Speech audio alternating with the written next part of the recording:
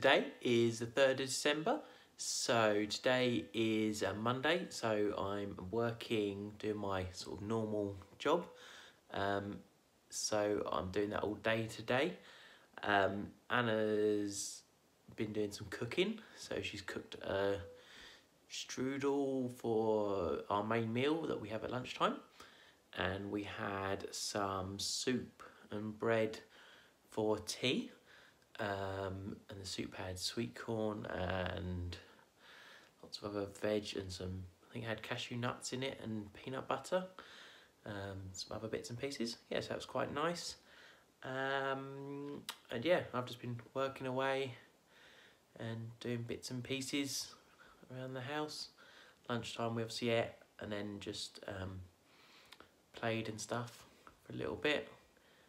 Yeah, so I'll show you Anna's cooking. It's now Christmas time. I thought I'd get out some of the Christmas recipe books. This one is as old as the hills. You can see it's like really faded. I'm not sure how old it is actually. Does it say inside? I think I bought this I can't remember if I bought it from eBay or from a charity shop. Okay, it's not as old as I thought then. 1992. And I not as old as I thought. So yeah, it's Rose Elliott's vegetarian, but I kind of tweak them, I kind of veganise them. I do that with quite a lot of recipes. So I'm thinking today, this is on the menu, I do a meal plan every week, and this is one of the things on the meal plan, Christmas savoury strudel. So I thought I'd have a go at making that. So yeah, like things where it says like butter, I obviously just change that to like the vegan spread. So that's probably what we're going to cook for dinner, and little one's going to help me do that now.